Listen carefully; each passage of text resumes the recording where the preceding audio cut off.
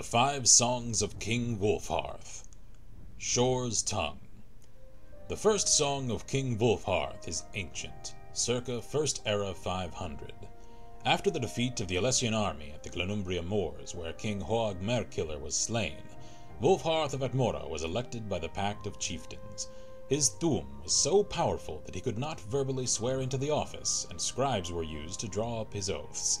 Immediately thereafter, the scribes wrote down the first new law of his reign, a fiery reinstatement of the traditional Nordic pantheon. The edicts were outlawed, their priests put to the stake, and their halls set ablaze. The shadow of King Borges had ended for a span. For his zealotry, King Wulfharth was called Shore's Tongue, and Ysmir, Dragon of the North. Kain's Son. The second song of King Wulfharth glorifies his deeds in the eyes of the old gods. He fights the eastern orcs and shouts their chief into hell. He rebuilds the 418th step of High Hrothgar, which had been damaged by a dragon.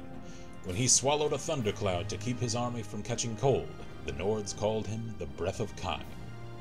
Old Knocker. The third song of King Wulfharth tells of his death.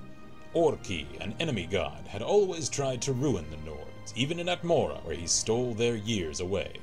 Seeing the strength of King Wulfharth, Orki summoned the ghost of Alduin Time Eater again. Nearly every Nord was eaten down to 6 years old. Boy Wulfharth pleaded to Shore, the dead chieftain of the gods, to help his people. Shore's own ghost then fought the Time Eater on the spirit plane, as he did at the beginning of time, and he won, and Orki's folk, the orcs, were ruined. As Boy Wulfharth watched the battle in the sky, he learned a new Thu'um: what happens when you shake the dragon just so. He used this new magic to change his people back to normal. In his haste to save so many, though, he shook too many years out on himself. He grew older than the Greybeards and died. The flames of his pyre were said to have reached the hearth of Kain itself. The Ash King. The fourth song of King Wulfharth tells of his rebirth. The dwarves and devils of the eastern kingdoms had started to fight again, and the Nords hoped they might reclaim their ancient holdings there because of it. They planned an attack, but then gave up, knowing that they had no strong king to lead them. Then in walked the Devil of Dagoth, who swore he came in peace. Moreover, he told the Nords a wondrous thing.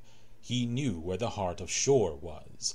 Long ago, the chief of the gods had been killed by elven giants, and they ripped out Shore's heart and used it as a standard to strike fear into the Nords. This worked until Ysgramor shouted some sense, and the Nords fought back again. Knowing that they were going to lose eventually, the elven giants hid the heart of Shore so that the Nords might never have their god back. But here was the Devil of Dagoth with good news. The dwarves and devils of the Eastern Kingdom had his heart, and this was the reason for their recent unrest.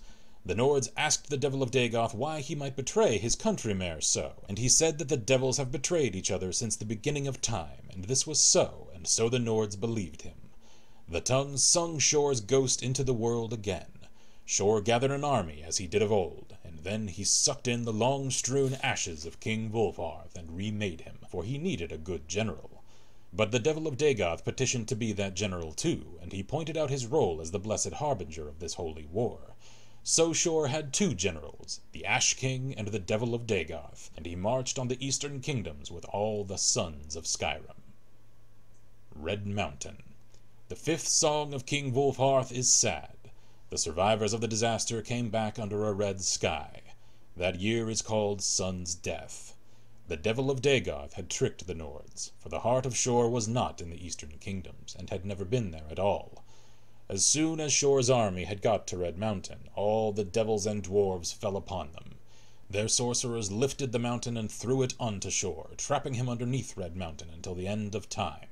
They slaughtered the sons of Skyrim, but not before King Wulfharth killed King Dumalakath the dwarf orc, and doomed his people. Then Vek the devil blasted the Ash King into hell, and it was over. Later, Kain lifted the ashes of Ysmir into the sky, saving him from hell, and showing her sons the color of blood when it is brought by betrayal, and the Nords will never trust another devil again. The Secret Song of Wulfharth Ash King. The Truth at Red Mountain. The heart of Shore was in Resdane, as Dagoth Ur had promised. As Shore's army approached the westernmost bank of the inner sea, they stared across at Red Mountain, where the Dwemer armies had gathered. News from the scouts reported that the Chimeri forces had just left Narcissus, and that they were taking their time joining their cousins against the Nords. Dagoth-Ur said that the tribunal had betrayed their king's trust, that they sent Dagoth-Ur to Lorkhan, for that is what they called Shor and Resdain, so that the god might wreak vengeance upon the dwarves for their hubris, that Nerevar's peace with the Dwemer would be the ruin of the Velothi Way. This was the reason for the slow muster, Dagoth-Ur said. The armies grow. And Lorkhan, for that is what they called Shor and Resdain, said, I do not wreak vengeance on the dwarves for the reasons that the tribunal might believe I do. Nevertheless, it is true that they will die by my hand, and any whoever should side with them. This Nerevar is the son of Boethia, one of the strongest Padomaics.